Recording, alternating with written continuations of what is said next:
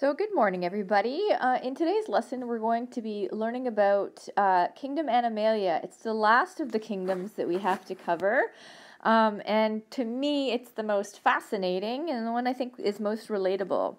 So let's begin our lesson today by thinking about what the characteristics of animals are. So in other words, what would allow a taxonomist to classify an organism as belonging to Kingdom Animalia as opposed to being included in one of the other kingdoms, right? So in other words, what would exclude it from the other kingdoms? What would make it special enough to be included in its own kingdom? So pause the video and think about what those characteristics might be. Okay, well, I'm hoping that in your list, you included the fact that all animals by definition have to be multicellular. Right, so think about that. Kingdom Animalia typically includes organisms that are a little bit more complex, and so the more complex you are, the more likely you are to be multicellular and to require specialized cells. Okay, hopefully you included eukaryotic. So animals, again, being more complex, more evolved, are likely to have cells that have a membrane-bound nucleus and some specialized organelles. Okay. Heterotrophic. Yes, all organisms belonging to Kingdom Animalia are not able to create their own food. They must consume other organisms in order to sustain all and gain energy. All organisms in Kingdom Animalia lack cell walls. We only have a cell membrane. You may remember in grade, I want to say 10, when we looked at different types of cells, plant and animal cells under the microscope. The plant cells very clearly had a cell wall, but the animal cells did not. So no cell walls in any animal cell. Okay, mobile. So at some stage in life, organisms belonging to Kingdom Animalia must have been mobile. So you may be thinking, okay, well, corals, for instance, don't move. Well, at some stage in their life, they must have been able to move, which is why we're able to classify them in Kingdom Animalia. And last but not least, most organisms in Kingdom Animalia reproduce sexually, which is to say that there has to be some sort of joining of male and female gametes or sex cells. Those sex cells have to fuse in order to produce offspring. Now, the exception to this, we would say, would be something like an organism that loses a limb and is able to regrow that limb. Some starfish, depending on how they are transected, will be able to regrow one of their limbs, as an example. So as we know, there are a multitude of ways to classify organisms. And so in today's lesson, I hope to kind of break down some of the ways, some of the characteristics that we use to classify those organisms belonging to Kingdom Animalia. So one of them is the number of body layers. So let me show you a little picture here. So this is an example of an organism that is just beginning to grow. And so what you'll notice here are three different body layers. We have the ectoderm, and the ectoderm, ecto means sort of outer. So ectoderm, derm meaning layer. We have the endoderm, endo meaning inner or inside. And then meso meaning middle, mesoderm. So we have, so all animals are going to have 2 or 3 germ layers, and those germ layers eventually evolve to become, or grow into, I should say, specific tissues in the adult organism. Okay, so we are going to classify organisms based on how many germ layers they have, either 2 or 3. So they may be missing that mesoderm, but all organisms in Kingdom Animalia are going to have an ectoderm and an endoderm. So moving on to talk about the details of this.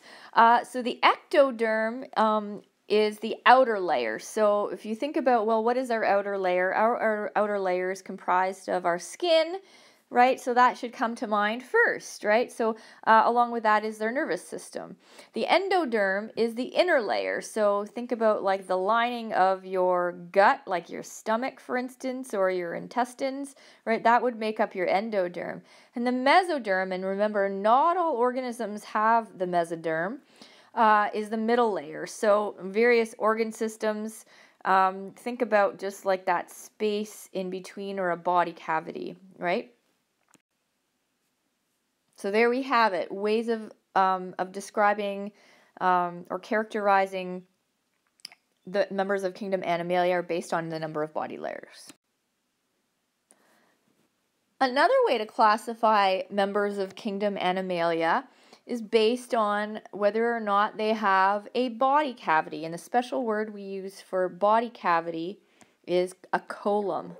Okay, so we would say that something that has a body cavity or a column is referred to as a columnate, whereas any organism that does not have a body cavity is called an acolumate. Okay, so well, what do we mean by that? Well, let's look at the diagrams. I'm going to start first with the diagram of the columate, which is, in this case, this looks like an earthworm. Okay, and so you'll see here, it will say, here's the body covering, your ectoderm. We have the digestive tract here, which is your endoderm, right, the inner layer.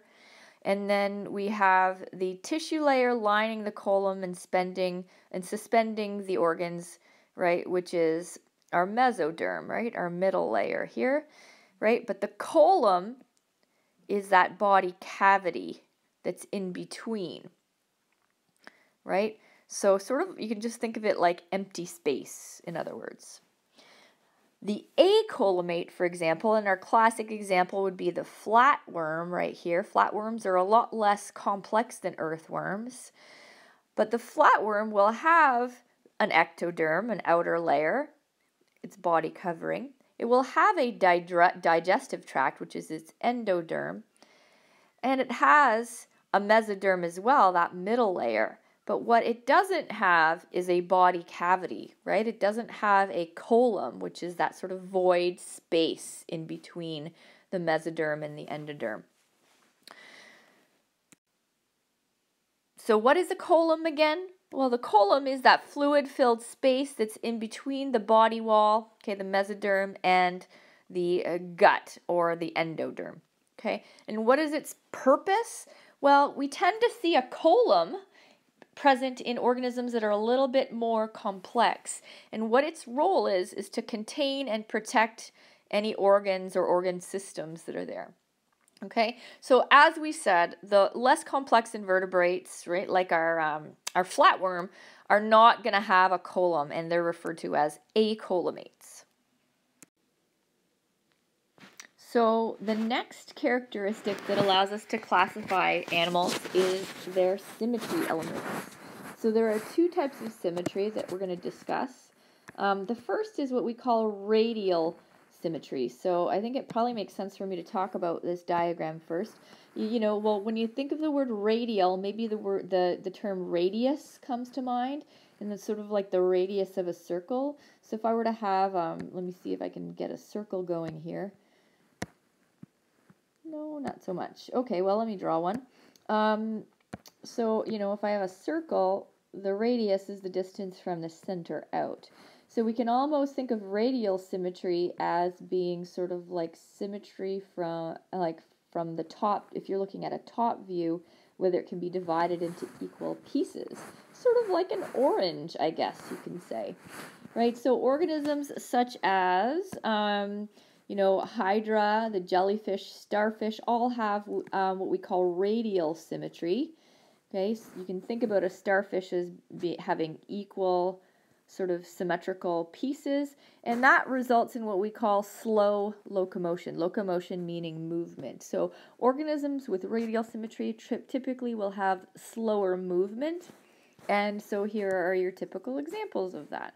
Okay, so radial symmetry means symmetry about some sort of center point moving outward. And so the next type of symmetry that we want to talk about is bilateral. So bi is a prefix we know means two. So bilateral symmetry basically describes how we could split the organism down its center and create two equal halves. Okay, so what that does is it can designate a true head region as a result of that. So, we would say that humans have a bilateral symmetry. If we were to think about, let me think. I'm gonna do a really poor job of drawing here. But if I had my head, here's my legs and my arms, we could describe our bilateral symmetry like right sort of down the middle there, right? So there are some terms along that if we had done our pig dissection, we would have brought up again, but you might remember from our frog dissection last year that there's the anterior, which is the front, the posterior, which is the back, the dorsal, which is the sort of back side. So posterior means like back end, but dorsal means sort of back side, and then ventral, which is the stomach region. Okay, so organisms that have bilateral symmetry are typically more quicker moving.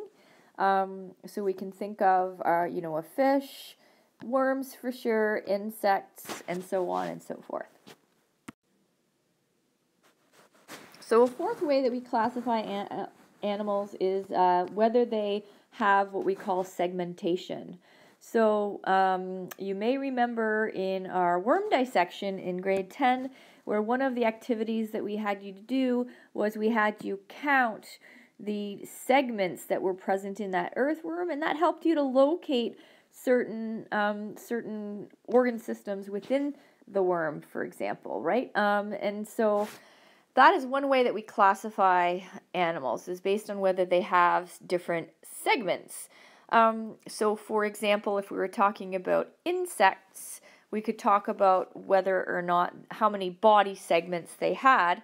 And normally we would go through and do a lab on arthropods describing the different number of body segments that they can contain, like their abdomen, their thorax, and so on and so forth. Okay, so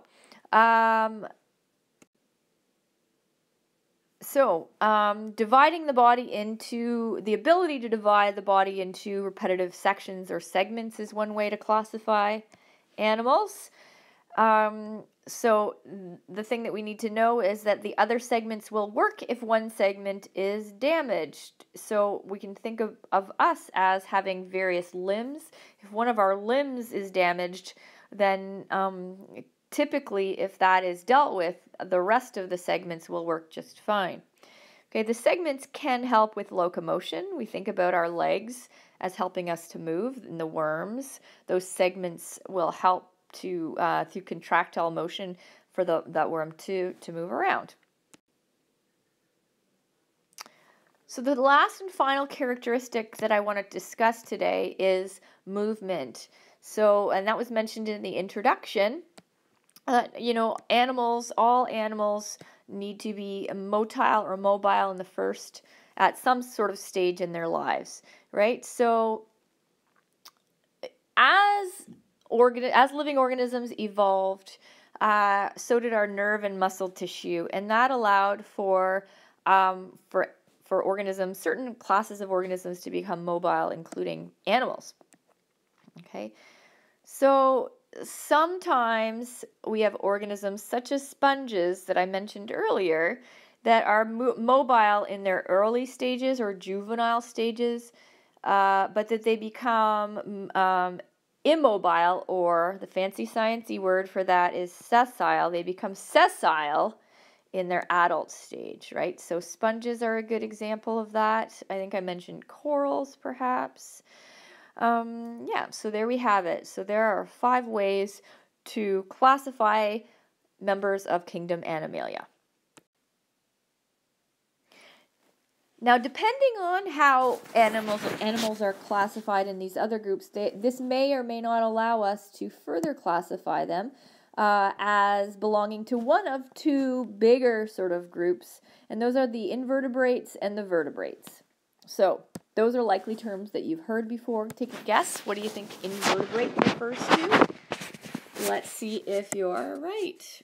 So an invertebrates are organisms that do not have a backbone. So we don't mean a spinal column, we mean a backbone specifically.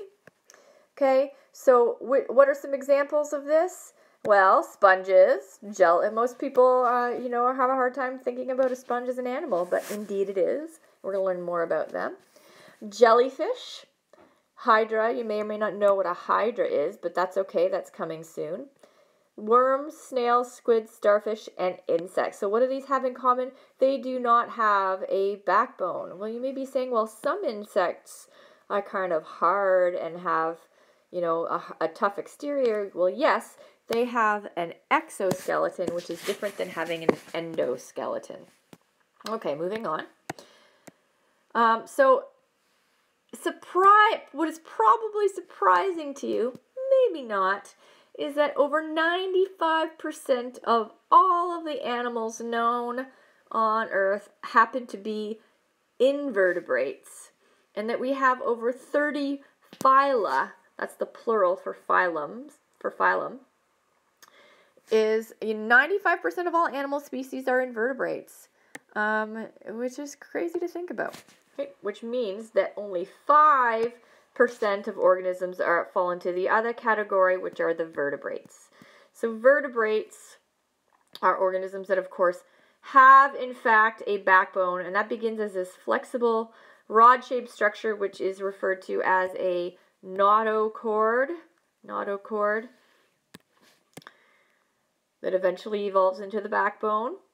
Okay, so